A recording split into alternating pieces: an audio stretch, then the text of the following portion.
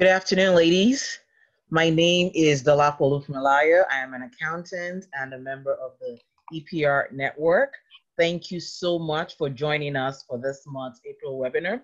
We are the EPR Women's Network. Our vision is to help women and empower them and see them succeed personally and professionally. If today is your first time joining us, you are welcome. Kindly include in the chat box who invited you and where you're from. In addition, if you have any questions, kindly include them in the chat box. We are recording via Zoom and Facebook. Please post your questions and I will be handing over to Chichi.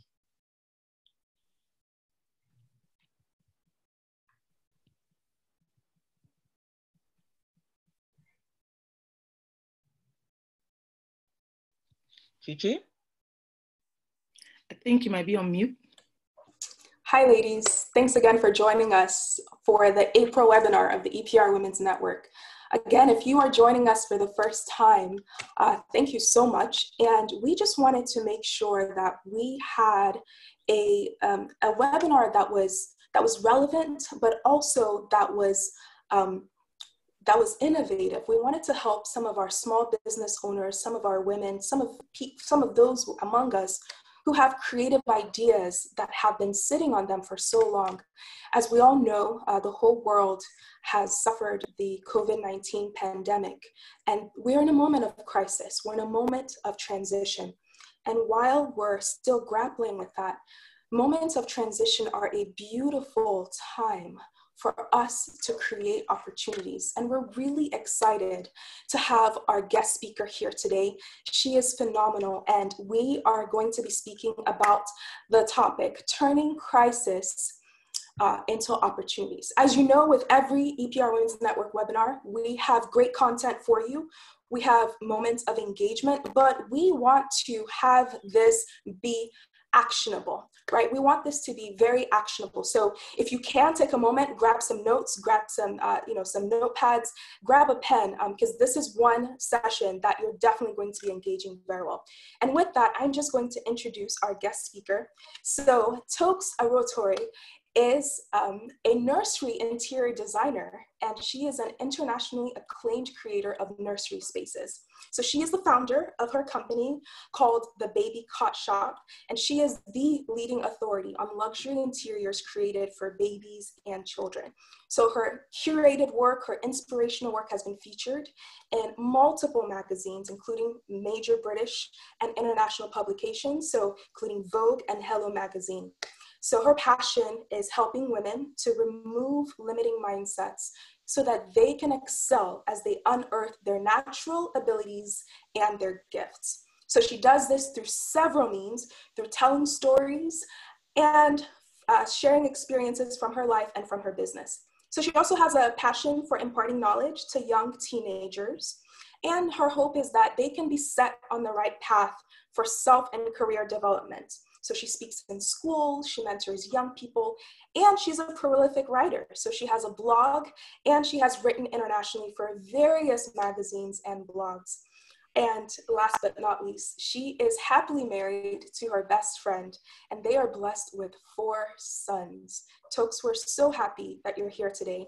And to sort of kick off the session, I want to turn it over to Miss Adenike Israel Bolarinwa, who is the founder and director of Esther's Preparation Room. So since 2013, Esther's Preparation Room has been tasked with really empowering women and young girls, right, and helping them achieve their life's purpose. So Adenike has a deep passion for helping women succeed professionally and personally so that they can take territories in whatever sector they're in, whether it's business, finance, family, government, all of that.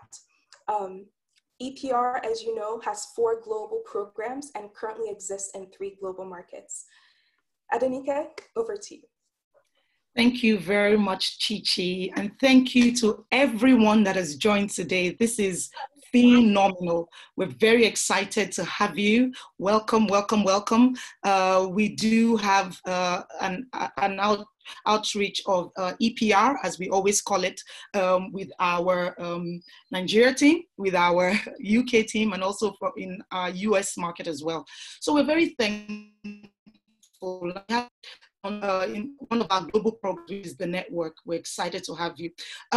Tokes, who is actually our guest for today, actually has another reason to be celebrated, which is the fact that today is her birthday. So we're quite excited. Would like to say, Tokes, happy birthday to you. We thank God for you. Thank you for spending time with us today. Thank you for spending a portion of your day with EPR, pouring into everyone. We hope this would be a remarkable new year for you. We hope this would be a year that would be filled with amazing wonder, great opportunities as well. So thank you. Thank you very much. Now, just before I hand over to Tokes, I actually wanted to do a poll, like my colleagues have said earlier on. We're very passionate about supporting the whole woman. We actually have 4 key programs. We believe that we put it into 4 simple slogans. We say EPR praise, EPR leads, EPR mentors, and EPR networks. So this is one of our global programs, and it's all about enriching our lives. I know we have a lot of career and business professionals here, a lot of women with passions, gifts, and talents. And our job here is to network, strengthen ourselves, and to understand how we can continuously provide services to support one another. So that being said, I'd like to run a quick poll and ask everyone, we're doing a quick situation analysis. Everyone knows we are all on, well, most of the world really is on lockdown at this point with the COVID-19 pandemic.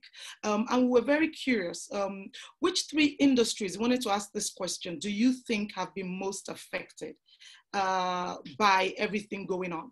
And if there's anything that isn't here, we would like you to put it in the chat room. So we've put some industries here, but we would also like to see if you feel that, oh, apart from these, there are others. We would like to run a quick poll. Can everyone take a moment and just provide their thoughts? I think it's multi-choice, but just in case, then we can just select the top one, and then we can use the chat to talk about it further. So I'm looking forward to seeing those responses. And I think, Chichi, you'd let me know when. We have a couple of, we actually have a great turnout. So thank you, everyone, while we quickly run through this. So ladies, I'll give a couple more seconds until the poll will end. So we have about 8 more people out of all of our attendees who have not voted. If you have a chance, this is the last call. Thank you. And like we said, feel free to put your thoughts in the chat room as well. If there's anything that you feel, oh, we missed out in a particular industry, or maybe not the known industry, but they've been very, very affected, we'd love to see your response as well in the chat room. And yes, while we're doing that, please keep the birthday greetings coming.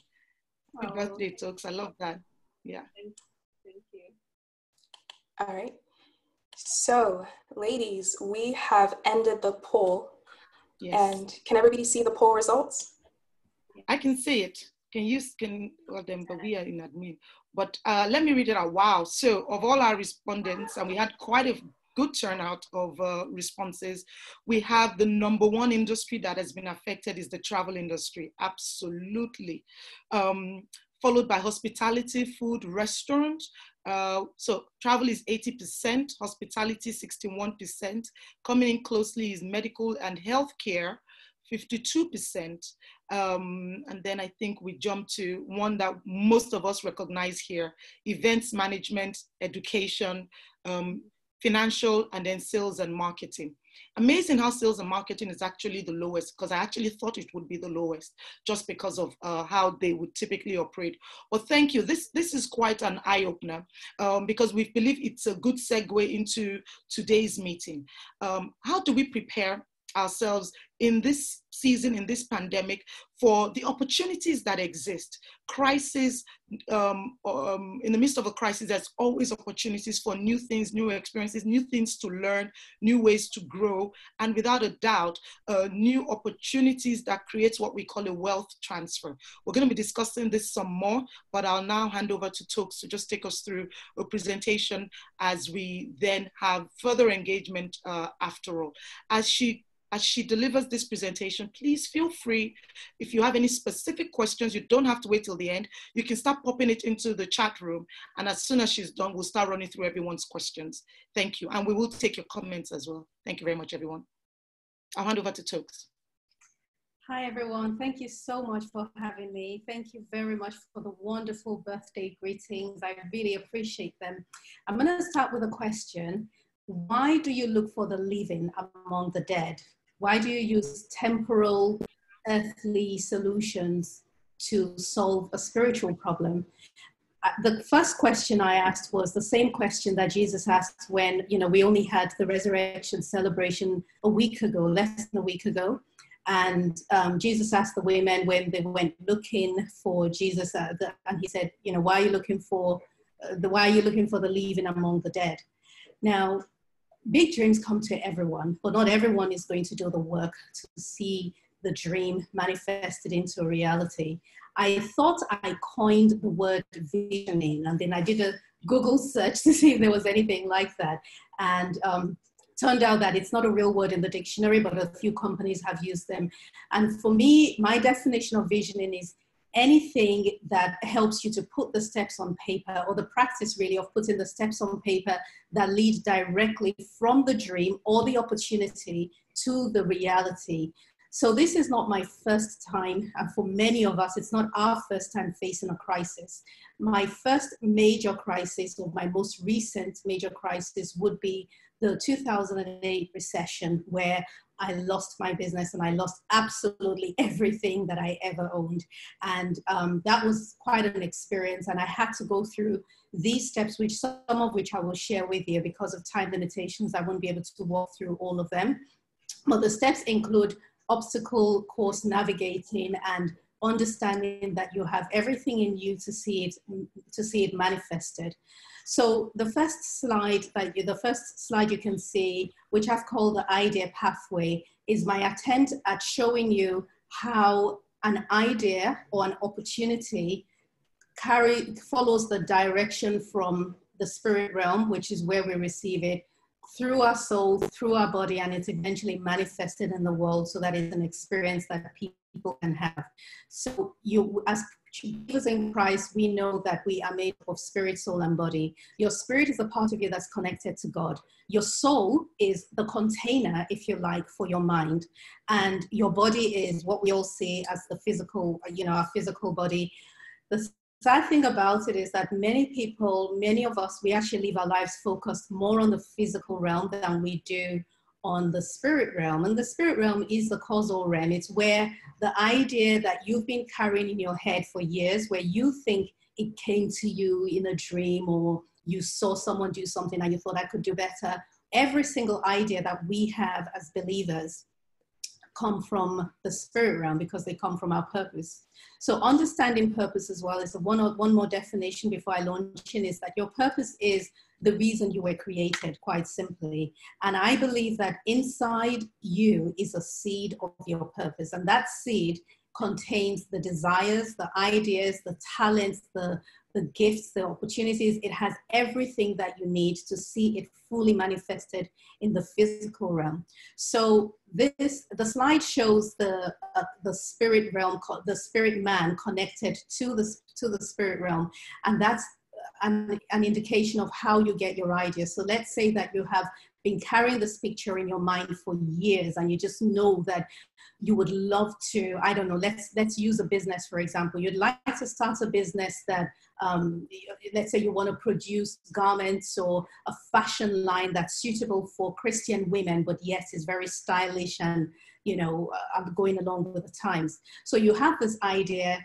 It's part of your purpose to create it. It doesn't mean that the creating itself is your purpose, but it's an activity that you need to take care of. And that's why it wouldn't go away. So if you have an idea that's always there, it's not going to go away. If this is really the path in which ideas go, it goes from your spirit to your soul to your body to be manifested in the world, then the obstacles and the challenges are going to interrupt the process at any one of these steps. So let's take the woman for, I'm not able to change the slide. And I have the next one, please, the next slide. Thank you. So we'll call them dream killers. Anything that interrupts the pathway for a manifestation of an idea is a dream killer or an opportunity killer or an idea killer.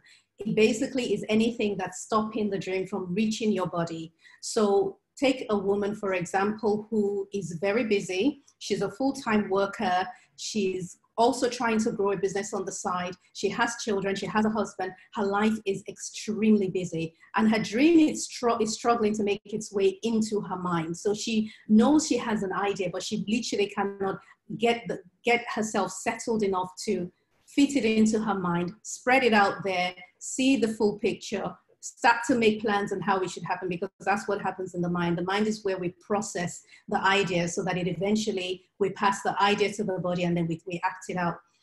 If you have no space in your mind, you will not be able to manifest any idea whatsoever.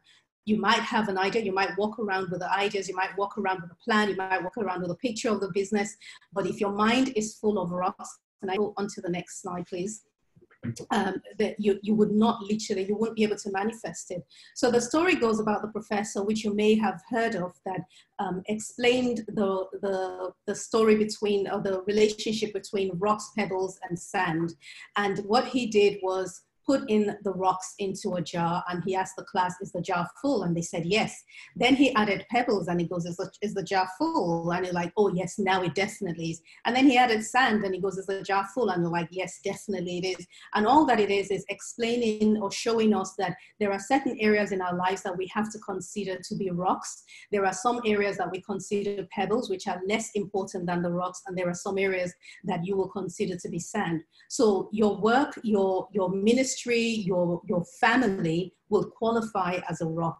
And these are the most important things that need to be in your life that you can't get rid of. But unfortunately, many of us actually have got ideas, and we have, or rather we have activities that we have elevated to the role of a rock, and really it's not a rock.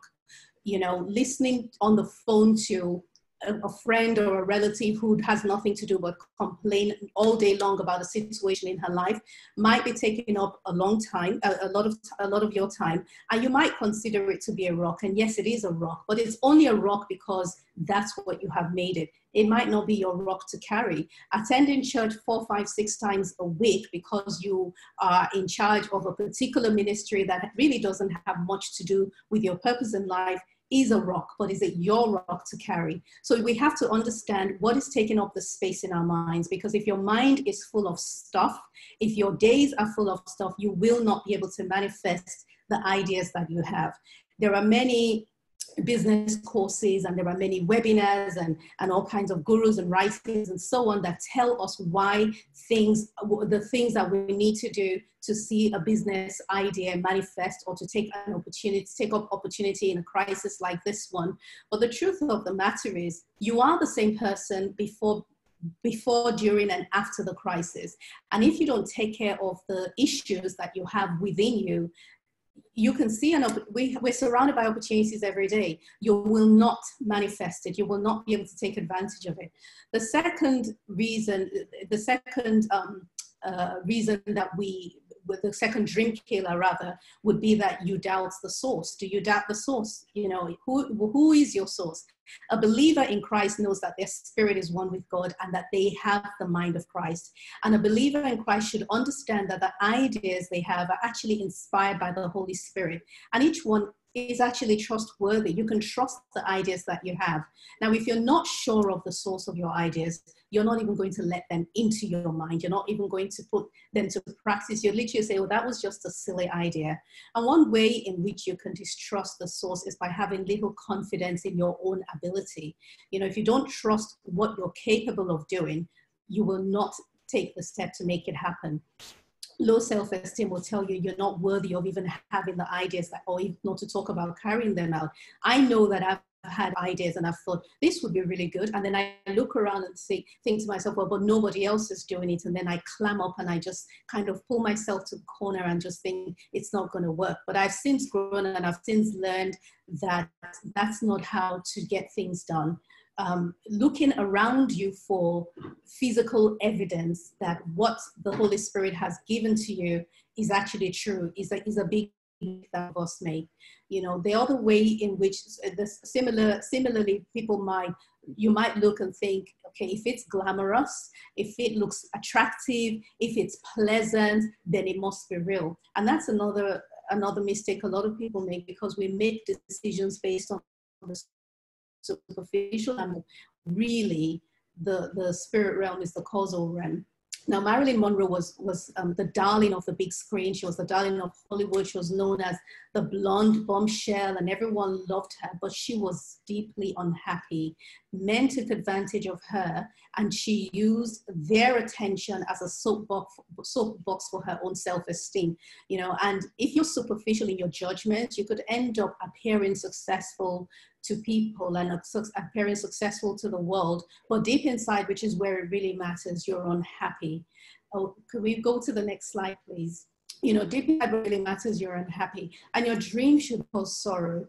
I learned a lesson not so long ago about how how easy it is for you to start to work towards appearing successful than actually being successful. And there's a big difference in that. If you look around you, especially on social media, it's not hard to find, and it's very easy to do that as well. I think the worst case I saw was the case of vanity publishing, which is when, you know, you are you're hired, or you pay a lot of money to co-write a book with a very famous person, and in reality you may not even write a book, and you may never even meet them, and it's made to seem as if you wrote a book together, but what you don't know is that about 10 other people have done the same thing. And you know, and I think that is basically done to present a successful picture, and all of the money and all of the effort that went towards creating that picture really should have gone towards creating or manifesting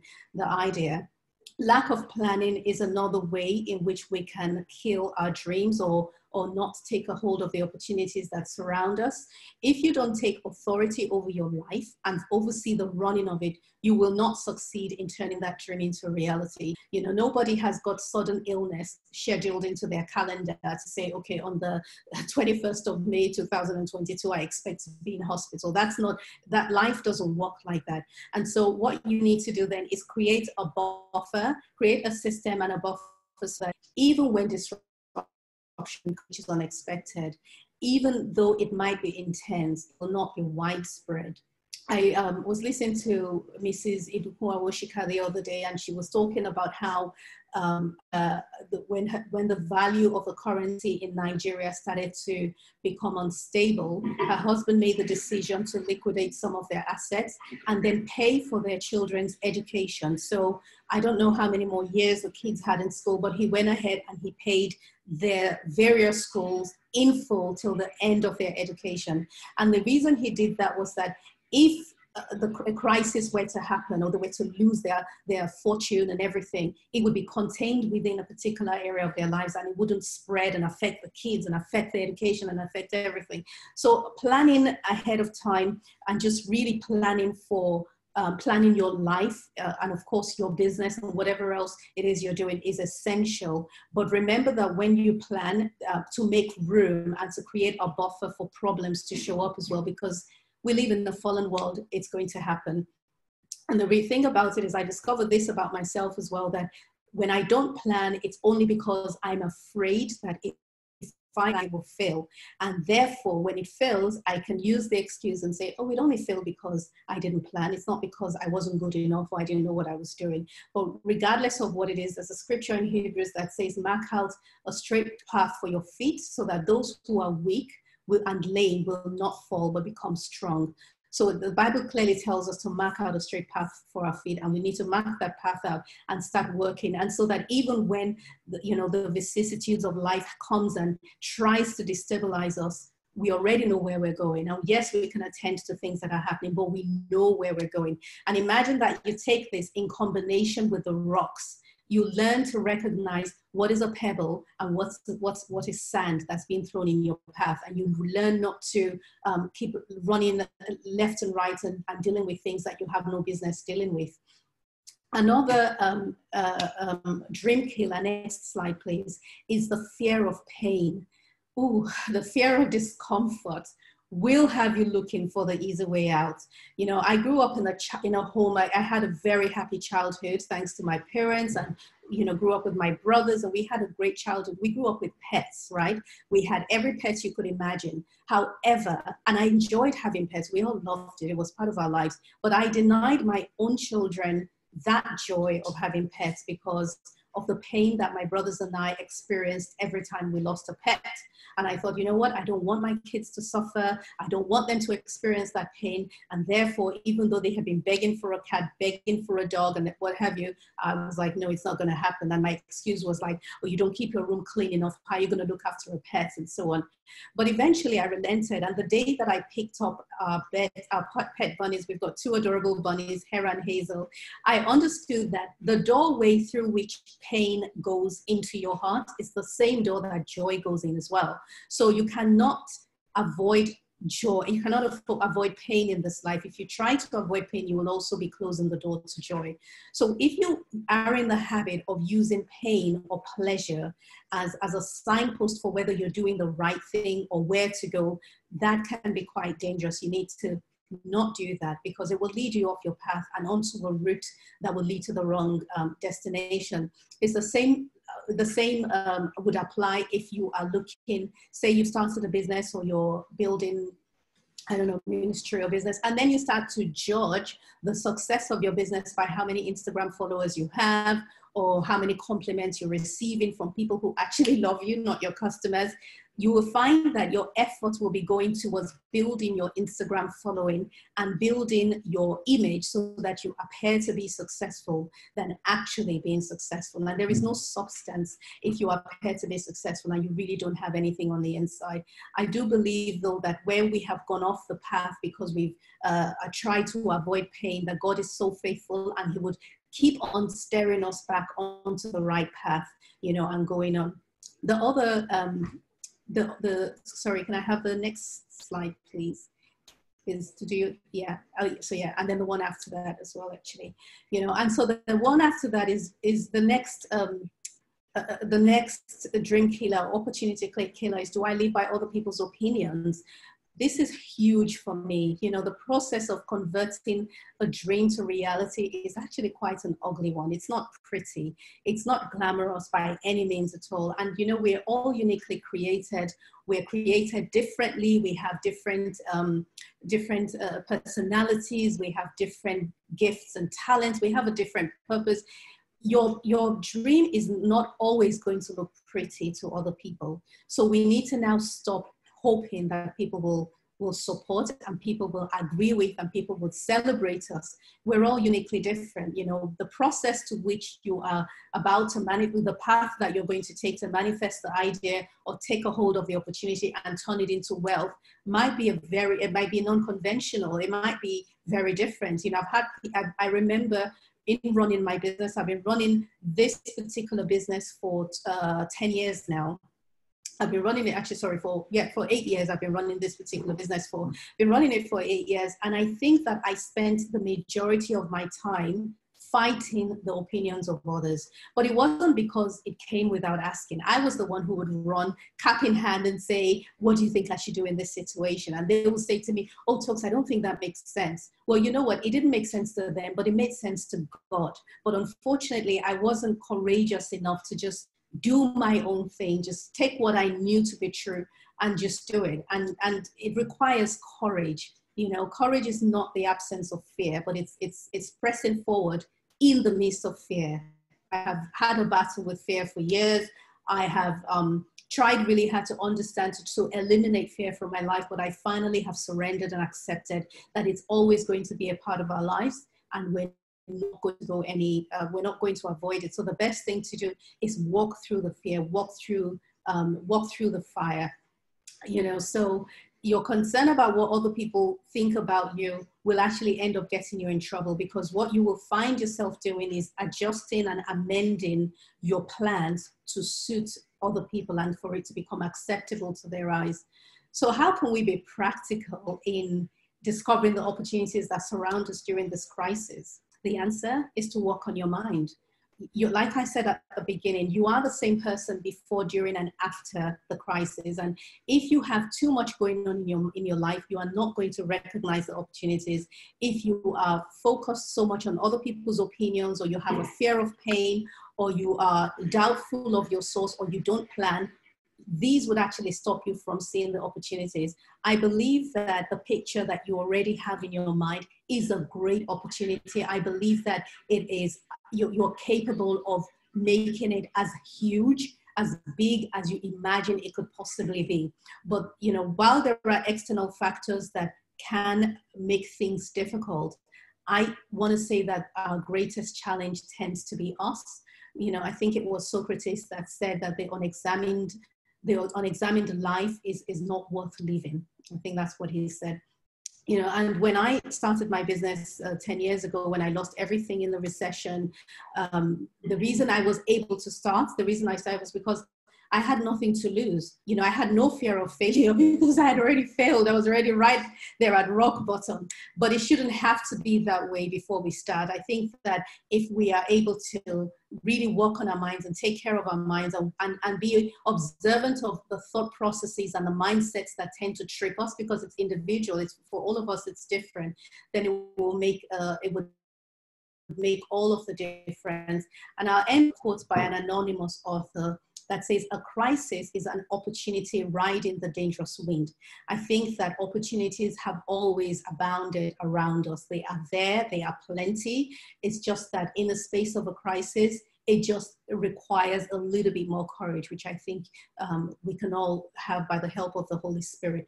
So don't start and don't be afraid to fail, or rather don't stall, don't be afraid to fail, and just start. Thank you so much for having me. I'll hand over back to the host. Wow. Wasn't that awesome? Thank you, Tokes. One of the reasons why I love when we get together and when we get to chat is the opportunity to really engage in a one-on-one discussion, because I always find so much value in it. And also I believe it's always so, there's always so much that, you bring out some very practical things that I love. So I know we have one question, a lot of vibrant comments during the chat, which was awesome. Please, for the purposes of what we're doing, if you can please use the question and answer feature to post any questions and even comment. Well, we can leave the comments on the chat, but for the questions so that we can run through them. I have some, given some of the points you raised, that I would also follow up on, but there was one that came very quickly when you were speaking. I know you kind of answered it. It came from Tumike. She said, how do you know when or if an opportunity is the right one? How can you access opportunities that come your way to make sure you're going for the right one? And if I can caveat this a bit, there are a lot of voices, there are a lot of opportunities. We are talking about, from a business perspective, for any one of us, and we don't have to be business women, we could just have passions. And there's some logical things that are coming through, right? You hear on the news, the UK doesn't have enough PPE, they're about to run out, and you're like, let me get the tailor that, I have and some materials, and voila, there's a business here. Let me start making face masks. I mean, I was listening to Leke Alder talking to Pastor Koju, and Leke Alder said, this is probably a good time to create face masks for children. We don't know how long this is going to be. Put Spider-Man on it, put, all of that. And you can tell there were almost 1,000 people, and people are like, ooh, great idea, great idea, great idea. So what would you say, especially from your experience, when you lost everything in the last recession, and we're in a very tough time, and now you have a business that is able to withstand it? What's that journey that helped you discover which of the opportunities that presented themselves to you were the right one? I know absolutely the Holy Spirit will guide us, but I also wanted some additional tips that could also steer us as well. Thank you. So I would say is, first of all, is knowing what your own skills and your own abilities are, and being aware of what your weaknesses are. For example, if there was an opportunity to, I don't know, make face masks for me, for example, and let's say there was zero people in the world making it, or there was no, that we had no contact with the outside world, so I couldn't even outsource it to anyone, I wouldn't be able to do it, because it's not even something I can teach myself to, because I know that I don't have the patience to get things done, to pay attention to detail in that manner. So you have to know what your own weaknesses are and know what your strengths are. Now, it's not to say that if you have a weakness in an area, you should avoid it. It's just that the knowledge of your weakness allows you to then outsource the weakness to somebody whose strength it is. And when it comes to recognizing the opportunities that are right for you, I think that the fact that you even noticed it in the first place and it's tugging at your heartstrings, it is an opportunity that's right for you. When people say, is it right for me or is it not? What they're really asking is, will I fail or will I succeed? And failure and success, to a great extent, is down to us, and it's down to what we do with it. You know, there's been so many times in my business journey where I felt like, you know what, I think we need to close this thing down. It's not working, it's too much. But you know what keeps me going? It's the knowledge that regardless of what business I face, the challenges are still going to be there.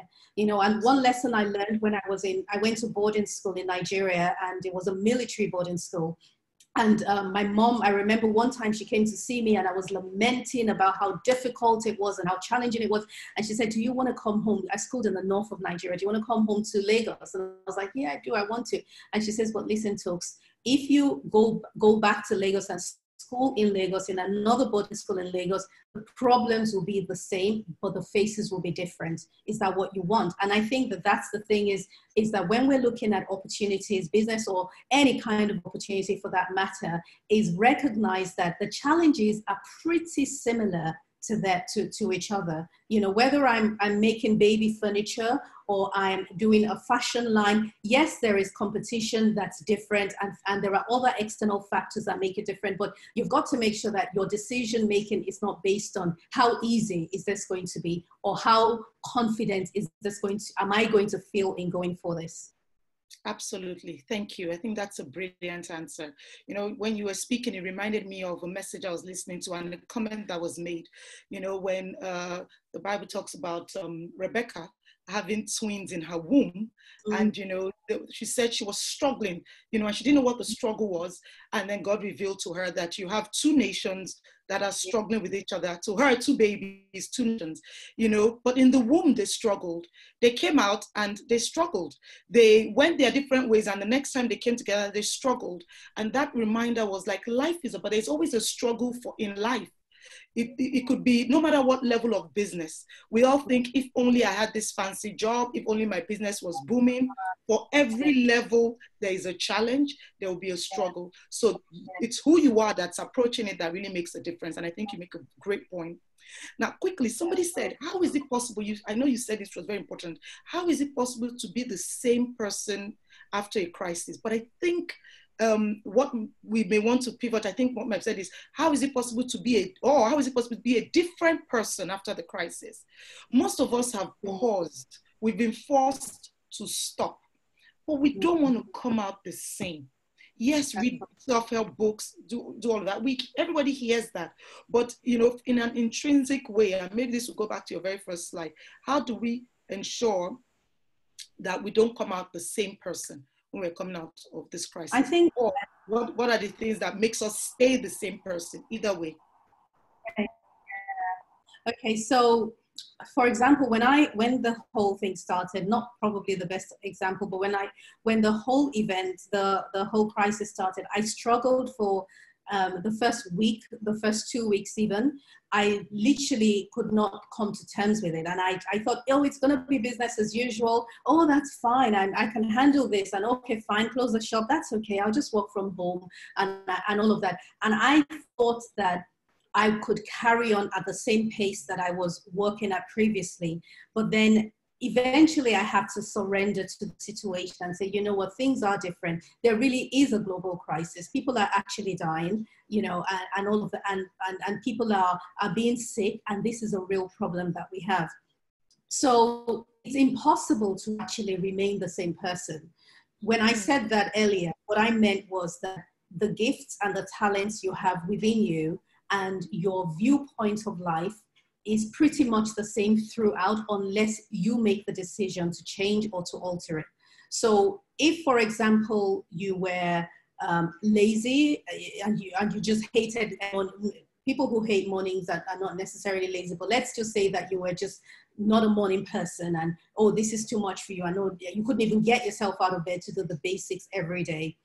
If you carry on life like that, just because there was a crisis does not mean that you're going to suddenly start waking up early in the morning after the crisis. So you have to be intentional about the changes that you want to make in your life. And I think that one way that you can do so is, I mean, this is such a great opportunity for us because everything has quietened down. You know, you can take out everything in your life, take that jar of rocks, pebbles, and stones and empty it completely, wash the jar out, and now start to pick only the things that you want to carry on with, only the activities you want to stick to, only the people that you want to keep in your life. That's absolutely. Some people literally do need to go, you know, and it's, in some cases, if they can't go, like family members, for example, and by people, I usually would use the example of someone who is quite negative in their pronouncements and in the things that they say to you, so much so that it affects your mind. Then you need to reorganize the order of your friends, reorganize the order of your relationships. You've got to make those kinds of changes. And some people, you have to set new boundaries for them. So all of those changes do need to happen, because otherwise you'll be forced to change, but not necessarily in a positive way. So the crisis situation, like being in a pressure cooker, it's not going to be the same afterwards for many of us, but there are habits that might remain. There are mindsets that might remain unless you make the choice to change them. Beautiful, excellent. I love this.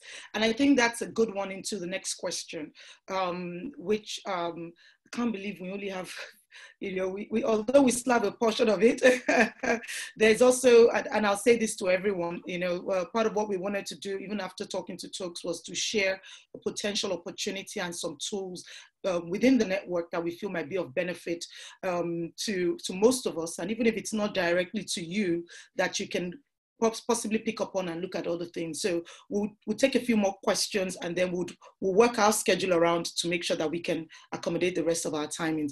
But thank you so much for this. I mean, somebody had said, can you recommend a good book that can help with one's mind to achieve a goal or vision? Because we know as a man thinks in his heart, so is he. I can let you just give maybe, Tokes, if you have one off the top of your head, but I can definitely say that we had a brilliant session in January. We had Ajibike Lawson from Cornerstone Counseling join us, and that was a deep one. So if you go on our YouTube page, you should be able to listen to that webinar, which was awesome. And I think we'll send it out as a link. A lot of fantastic information that's in there. But on a personal level, Tokes, the top of your head, do you have any particular book that you really liked and helped change your paradigm? I've got a few authors that I love. I like Valerie Burton, and she's got a book called Listen to Your Life. And it's really about looking into your life, as opposed to reacting to everything that's going on around you, and making changes from within. And what's your life telling you? You know, because it's so easy for us to be inspired by people and not be inspired by who we really are. So Listen to Your Life by Valerie Burton is a great one. As a Man Thinketh, I just finished that with my group of women book club, and it's mind-blowing. I was so sure I'd read that book before, read it only last week, and it was like the first time for me. So that's definitely another book that I recommend. Excellent, thank you very much. Alan, As a Man Thinketh. Okay, all right, thank you, Tokes. There was a question that came through earlier, and it says, is every negative comment a dream killer? How do you know to take some advice or leave some? And if we can use that was under the dream killers, but there was also another one that says, you know, when you talked about how do you avoid How do you avoid living in other people's opinions? So we say, what if you have a mentor specifically for an idea that you have, and they have an opinion that doesn't go with your vision? How do you correlate that? Should their opinion matter? So I guess this is the tussle between, sometimes you do have subject matter experts who can provide information, and we have a lot of that right now, isn't it, going out there. But in some cases, how do you know, yes, I should, this is a new place, my mentor is helping me? Or if it contradicts what you feel in your heart, how do you manage that? And like I said before, when a negative comment is coming across as if it's to kill your dream, is it sometimes you that's taking it the wrong way, you know, or how do you manage some of those scenarios? Okay, for the first question about the negative comment, I think the first thing to do is your dream should not be exposed while it's still in its infancy, because it's still very fragile, it's still vulnerable. You need to have a sound idea and build a shell around it before you even present it to anyone. So first of all, there is work that needs to be done in the dark, in the secret place, before you even start presenting it to people or saying anything to people about it. When people have negative comments, I think that it depends on one, who the person is, which is why it's important to constantly reevaluate and order your relationships and know those who you need to set boundaries amongst them. There are some people that would speak to me, and while they're speaking, every word is literally just ricocheting out of my ears because I don't receive what they say. So the person is coming from really does matter. Is it somebody that you genuinely respect? And I don't mean you admire, because admiration can be a bit of a dream killer as well. If you admire somebody, you might admire them so much you want to be like them, and you take on everything they say and you don't do your own thinking. So it depends on who it's coming from. I think that if someone's giving a negative comment, and it depends on, again, what is a negative comment? Is it constructive criticism? You need to have a weakness in your spirit to know that this is right. But this is also where your weaknesses come in. I know that I don't like being criticized. This is actually a weakness of mine. Like my hairs stand up on the back of my neck when somebody shoots down my idea or say anything like that. So because I'm aware of that, it means that I'm also aware of my tendency to throw everything everybody else says out and miss out the good stuff. So it's two things. One, know who you're receiving it from, and two, know the state of your own mind, so that way you can effectively filter out, is what they're saying, it doesn't make sense, is it true, is it right? When it comes to mentors, again, it's the same thing. As I would not go to a mentor that's in a different industry from me, for example. So I would use a mentor that is well-versed in the direction that I want where business is concerned, that I want my business to grow in. So when that's the case, it means that I am borrowing experience that he has that I don't have and I may not have. So that's what mentorship is. At the beginning, you need to establish exactly what you're in mentorship for. Do you want guidance, or do you want an actual plan? Tell me what to do and I'll do it. Tell me what to do and I'll do it means that you also have to remember that your own personality and your own stamp on whatever is doing is essential. And remember that he has his own or she has her own, which she might want to put on there. So again, it's a bit of a balancing game and understanding that this is the vision I have. If you have a complete picture, another important point is having the complete picture of what you want right at the beginning, because the complete picture is the invisible version of the full manifestation in the physical. So you already have the complete picture in your mind, and whatever advice they're giving you has got to lead to the complete picture. It's got to, you know, if it was a case of an architect who wanted to build for residential or for commercial, for example, what is the goal? What's the picture of it? Is it because you want to make money, or is it because you want to provide housing for people? Now, if you want to provide housing for people and your mentor says, I think you should do commercial because that's where the money is, then that's not part of your picture. That's not what you want. Yes, you might make money from it, but is it what you want? Are you going to end up providing the housing that you wanted to provide in the end? Excellent, excellent. Oh no, this is fantastic. I mean, if I take us back, ladies, one of the key things we're doing on today's call is looking at the opportunities in the midst of a crisis. And one of the things that we've found in our conversation, I really want to draw out is you are the biggest factor in any success going forward. And so as we look at some of these opportunities, how we look at it, how we play it out, it's also important. And, like, talks you shared earlier on in the beginning about starting from the inside, starting from the spirit, starting from, that essence of knowing that the spirit knows the future and you need to engage and tap into it and get your strength from there. I think that even ties in, some of the opportunities that we can discover during this time. We can take 2 more questions before we go to the next segment. But before we do that, because it's tied, these questions are tied to what we want to do.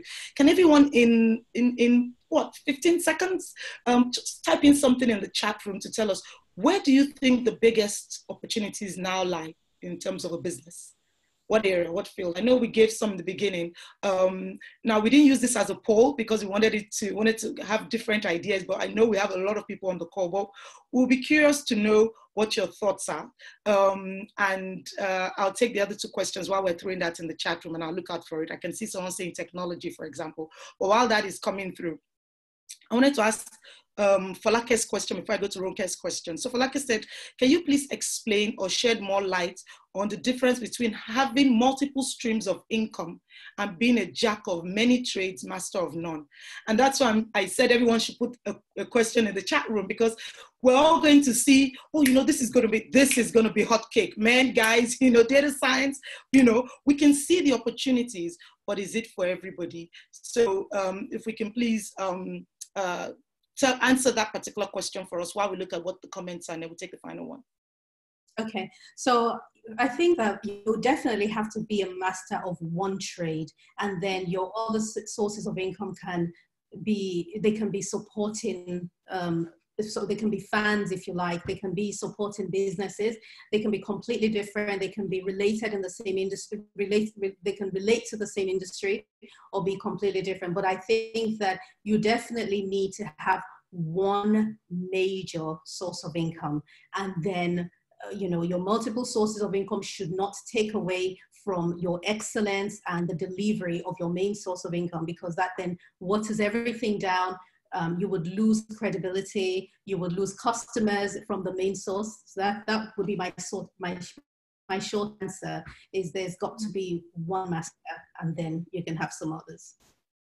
I love that. And I think there was a comment towards that said, you can be the jack of all trades, but a master of one. And I think that's beautiful. And I think part of being a jack of all trades could be, investing in certain types of businesses, collaborating. For those who were at the Emergence Conference, we talked about different streams of revenue. Some of them are partnerships with people, whereby they may be the master of that particular one, and you bring something to the table there to add, and you can be a part of that revenue stream. You can go into what we believe could be investments. Like we've seen, there are a lot of things coming here, online activities. You may take what you're a master of and then turn it into an online business, to your point, which can generate for you offline income and online residual income. So this is a period for a lot of creativity. Thank you, everyone. Software design, technology, mental health, absolutely. We can see that this is very important. Logistics, probably in a very different way now. Food and hospitality being very different. Thank you, everyone.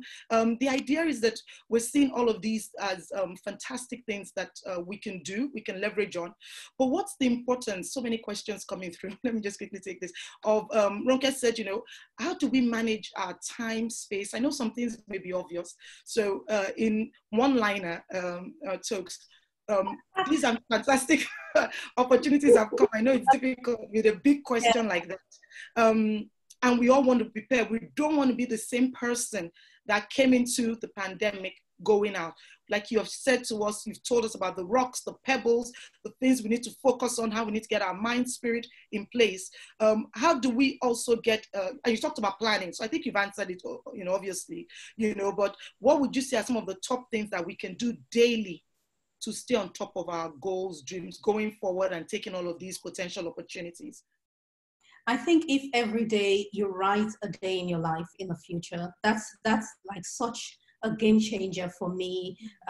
I had an experience, I know you said one line of very, very quickly, I had an experience some 8 years ago or so when my son was very ill and he was in hospital and everything, and we came back out of this and he was fine, and then we went back in and I was afraid. I'm in the emergency room and I'm genuinely scared, and I think, what if this time he doesn't make it? Last time was touch and go, and the Holy Spirit did tell me, just write a day in his life. And so I wrote a day in his life, which was, today is the 12th of May 2021. Write a day in the future and you write out word for word what your life should be looking like at that day had you followed the steps of your life.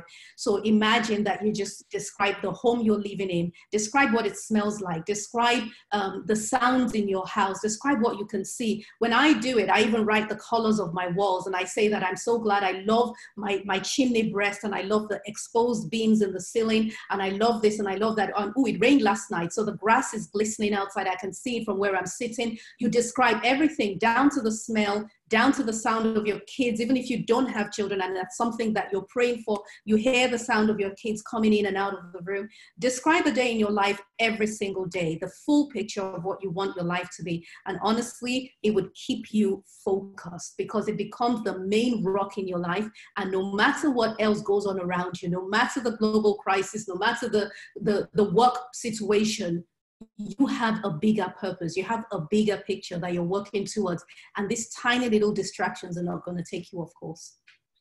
Absolutely, this is amazing. That was a fantastic note for us to start rounding up. I know that we still have, I'm going to have Lami or Dolapo on my team.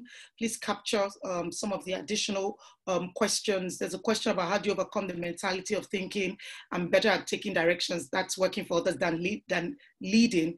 Hence, it's hindering me from leading my own business. Also, there was a comment about a recommendation on a book on the rock analogy. We will be sending out a link to this. So let me just put some, because we still have one more person who is going to speak, but that's to provide us all with a resource. So what we're going to do is that we will provide some more indications, and this is ongoing. We're looking at, some of the engagement, and we're possibly going to be doing a second part, a part B to this series, where we're going to dive into some more industry elements and specific skills and tools that we need to develop as we go along. But Talks has been simply amazing. There's been so much for us to glean from what you've shared. We will make sure we reach out. Hopefully everybody registered. So first we'll share some more information. Second thing we'll share is that EPR Network, we are, like we said in the beginning, we're a network of business, career, professional women.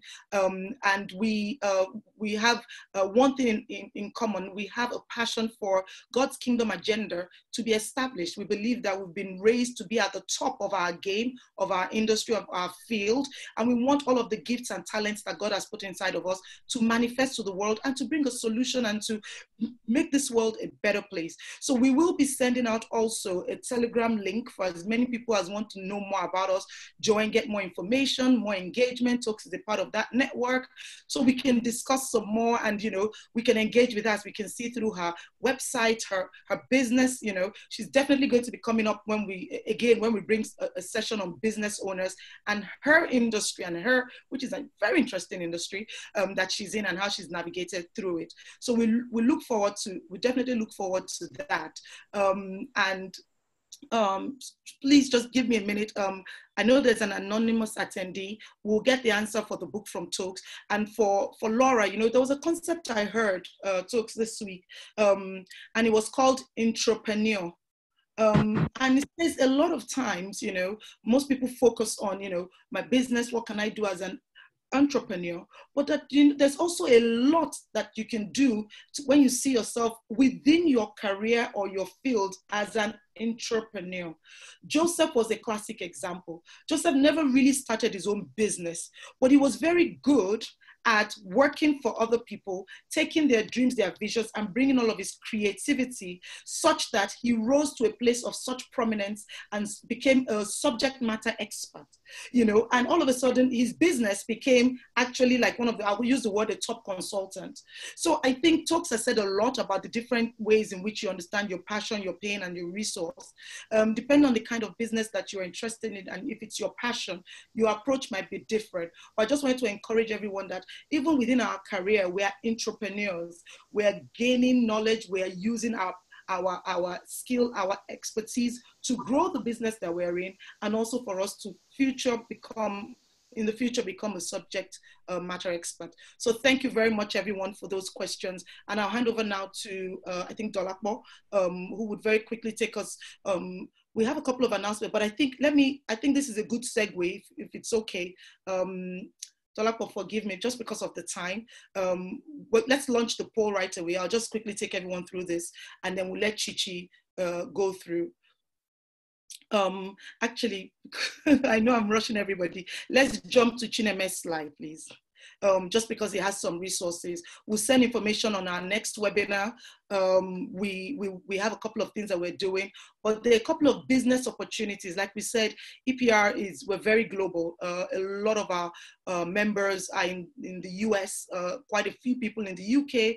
You know, we had our Emergence conference last year for the first time in Lagos. So we have people in different areas, but there are a couple of things stirring in our hearts, and we want to really strengthen our business network and some of the opportunities that we are seeing coming our way, and we want to make sure we tap into it, irrespective of our location, because of the collaborations that we believe would help everyone be a part of that. So let me just quickly hand over to Chichi to take us through the next section.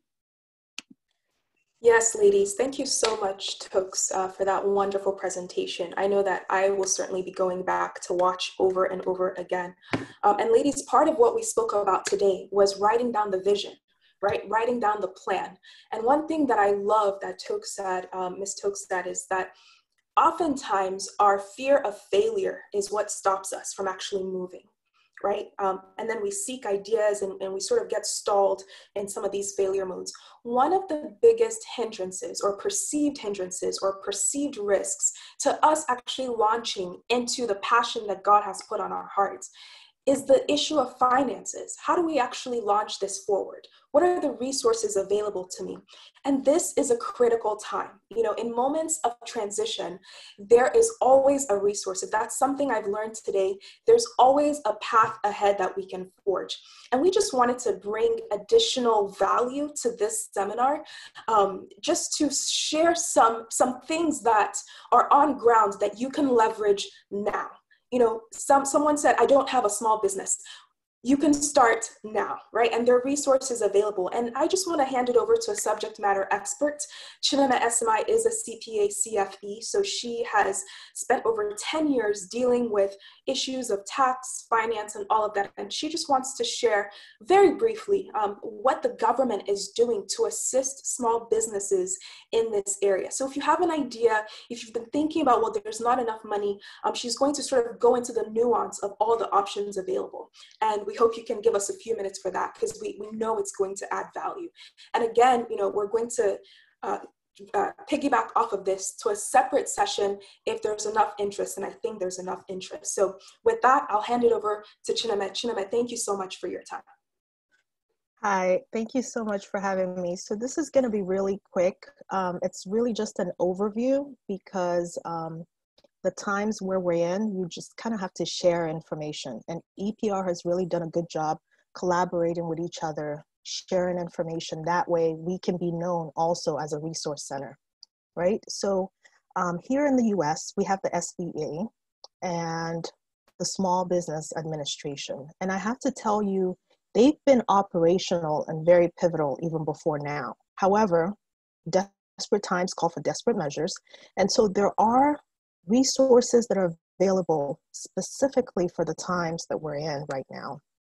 And one of the things that I tell people is, I don't care what facet of life you're in, please take advantage of everything that's available. So if you have a mortgage and they're offering a deferment, not the other types of products that they have out there, But if there's something that you need and you can utilize to save and conserve money and prepare for the future, please do that.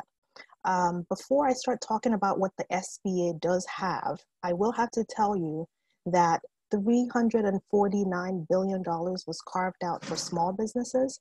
And in less than 2 weeks, that money or that funding had already been exhausted and depleted. However, there's still a lot of applications that are in queue.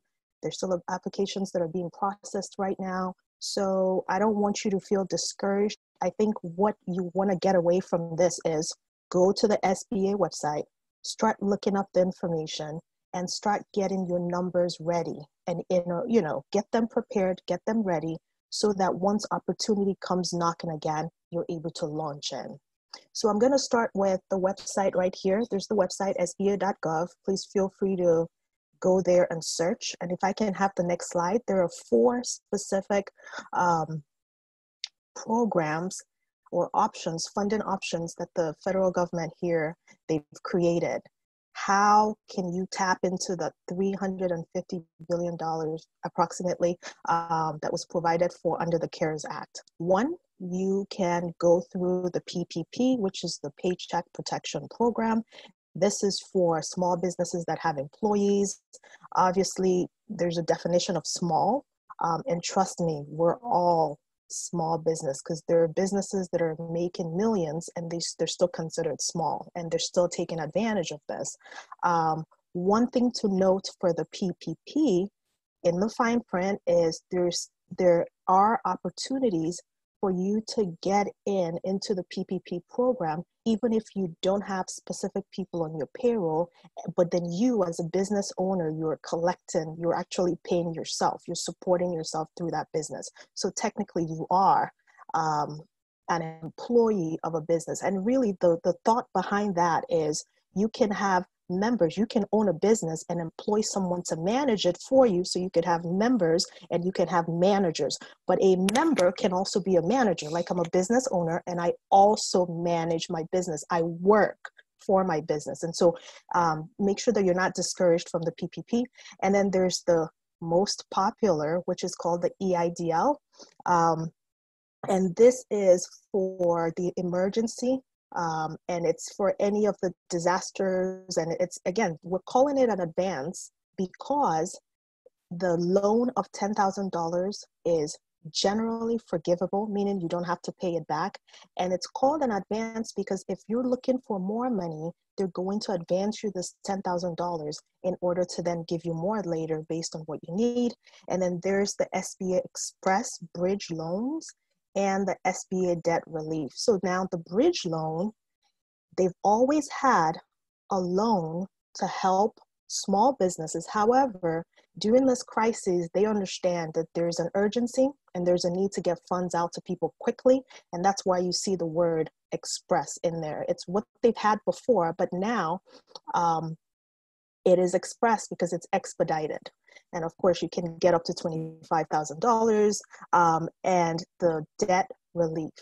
Debt relief, if you have specific debt that you already have, they're able to help you to secure, I guess, make sure that you don't default on those. All right, so let's go to the next slide. I specifically added this slide on here because I felt like a lot of the questions I got from my clients were, what do I need? Can you give me an example? Now, the EIDL, which I said was the most popular, it had the least amount of commitments, if you would. It had the least amount of documents that you needed to show. So a lot of people applied for it. And let me just stop to tell you that in some of the other crises that have happened in the US, I've been involved in investigating it and figuring out what happened, who got the funding and all of that. And I could tell you 2012 when Sandy happened, and 2008 when Lehman Brothers went down and all, the mortgage crisis. I was heavily involved with that and also heavily involved with Sandy. And I suspect that that is exactly what's happening now.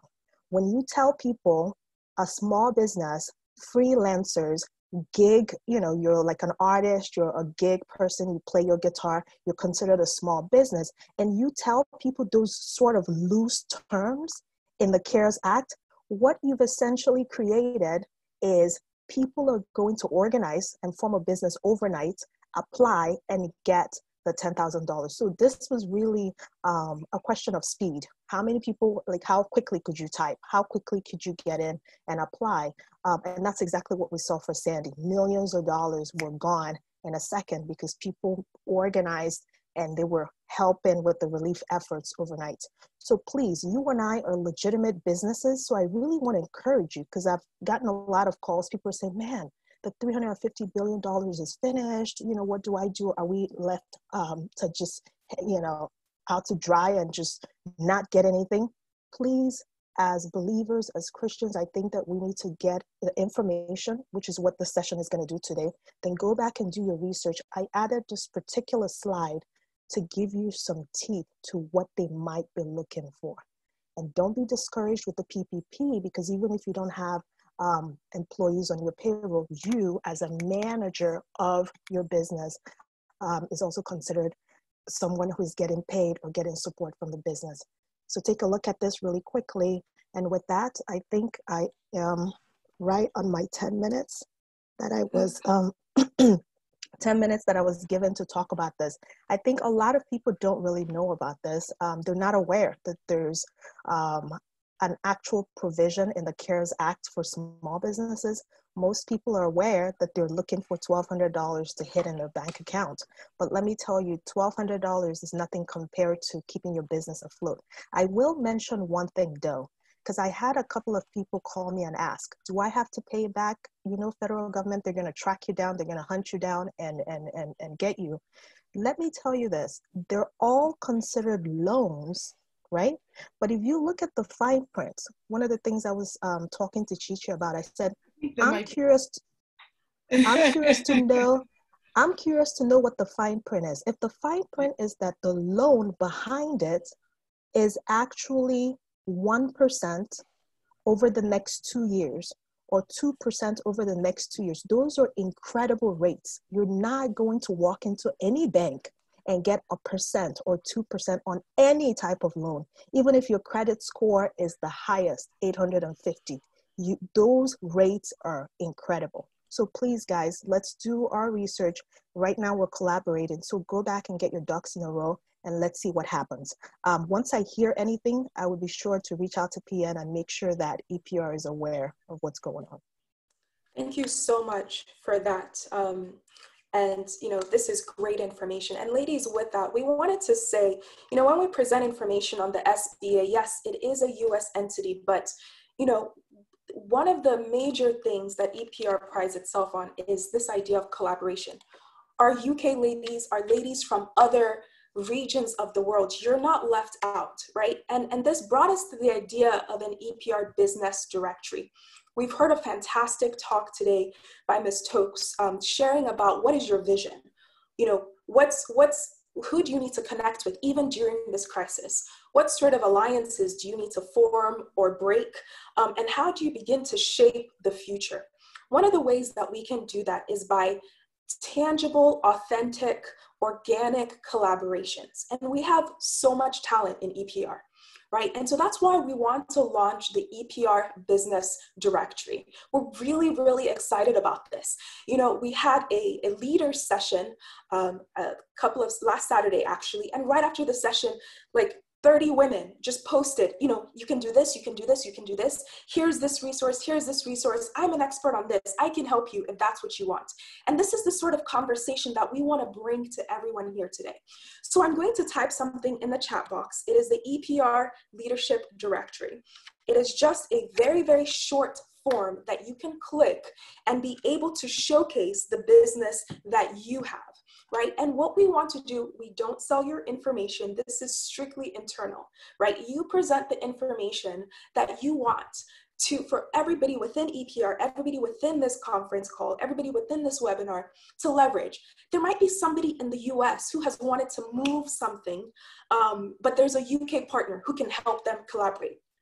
That's a collaboration. And again, these collaborations don't necessarily have to exist for all eternity, but how can we leverage our communal resources now, right? And so that's the EPR Business Directory. We just want you to take a moment. It's not for business, well, For business owners, those who have a business, and if you are considering starting a business, go ahead and fill it out. And you can put in the notes, you know, this is not an actualized business yet. We had some comments saying, is the SBA, is the Small Business Administration stuff just for businesses already in session? You know, maybe all you need is just a certification of your board members or a 501c3 application, which takes 5 seconds to do, right? So as Ms. Toka said, let's not focus too much on the limitations. Let's focus on the idea and let's leverage it. So go ahead and fill it out, and let's make sure that we are leveraging our collective resources. And with that, I'll hand it back over to PN. Please do not neglect to fill out the business directory, and we'll share more about exciting things in store for that. PN. Thank you very much. Thank you, Chineme, for doing such a great research for us on the opportunities that are available, how to get funding. She's a fantastic consultant with a strong CPA background, and can provide quite a bit of SME advice, even if it's not technically for the different areas that we're in, but she definitely is a very strong business consultant. Whether you're in the US, you're in Nigeria, or you're in the UK, Chineme brings a lot of strategic, very thought out, but also a very strong prayerful perspective to how to do things. I think she has a lot of wisdom in that area, and I know she'll be a blessing. She's inside the network, and she said, I want to give something back to everyone in this period of crisis. And thank you so much, Chineme, and we'll be engaging you as we go further. I can't even say enough. We had almost 90 women on the call today, and unfortunately, some had problems even logging in. They were pinging me. Unfortunately, I couldn't see it. But thank you very much, everyone. This is great. We run this webinar series every month, every third Saturday of the month. We are actually exploring picking it up a notch, just because there's some comments made today. We've been thinking about it, a bit more smaller groups that we can leverage on. So we'll be doing that. And we have a giveaway every single session. So we're going to be confirming with Toka some of the books that she talked about. Lami, who is on the network, and Dolapo have said that they would look at 3 of those books and give it to some of the new business owners. Sorry, I know some of our ladies already within the network. We already know you have your businesses. But for a lot of the new ladies, this is your first time and you're going to join the business directory. Please, once you do that, just send us an email, send us a message that this is your first time you've done that, and we'll do a raffle and get about 3 of those books out. And if anybody wants to challenge me, I know EPR Network is doing 3. I'll personally do 1 more, making it 4, and I'll look for other people. This will be great, right? If you can, just say, okay, tell me what it is. We'll just, you know, if you can give us an Amazon voucher, that would be great, especially if we have some of our old network persons and they want to say, welcome to EPR. So if you want to volunteer a book, let us know. We want to give it to all the new people that will join the directory. Once again, Toka, thank you very much. Thank you for being a member of the team. We have a poll going just to get quick feedback on today's session. Based on some of the commentary that came where we think the next opportunities will be, we'll be running new sessions. If you feel that, you know, this is an area, are you in, you know, potentially an area or an industry you can see potential growth where innovation is coming through, please register on the business directory and send us a message. Would like to learn more about what you're doing. Would love for you to, if you feel that there are things that you can add value to, would love to showcase you. We're going to be doing a lot of showcasing of our businesses going forward. But I think I got everything right, Chichi. Am I forgetting anything apart from the poll going on? We're covered? Good. Toka, I hope you're going to have something nice for dinner. I know your hubby and your lovely 4 boys. You should see the boys. They're huge. They are men. I'm sure that they're going to do something really wonderful for you because you're an awesome, awesome woman. Thank you. Thank you so much for having me. I really enjoyed it. Thank you. Thank you. Thank you, ladies, for spending your Saturday with us. Feel free, like we said, to reach out to us and we'll share with you. We're going to send you an email on how you can join the network and join our Telegram group as well. But thank you. God bless. Have a lovely rest of the weekend. Bye-bye. Thank you. Bye, everyone.